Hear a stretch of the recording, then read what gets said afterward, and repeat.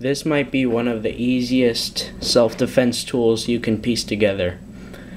And, well, it's a pocket stick. It's as simple as that.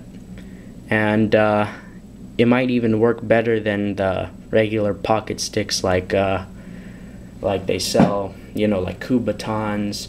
And, because I went to a website and I saw this pocket stick. It's just, you know, plain green color. $10. What? $10 for a piece of plastic? So I decided no way. And I'm going to fix myself my own pocket stick. And here it is. It's a Sharpie.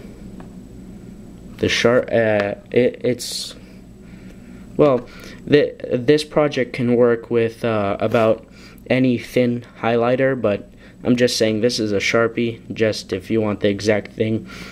But what I basically did was, well, this doesn't need much modifications at all, because the design itself is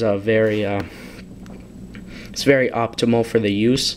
But I just gave it a wrap of duct tape, you know, just like a thin wrap of duct tape, to keep the cap from coming off, because that can be a problem if you God forbid need to use it in some situations. But so yeah, if you're tired of paying a ton of money for self-defense tools, make one your own.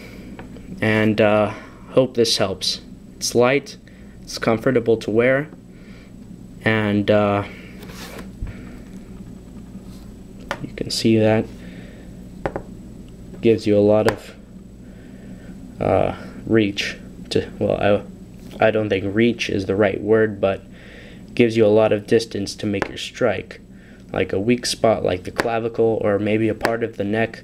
It's a non-lethal tool, so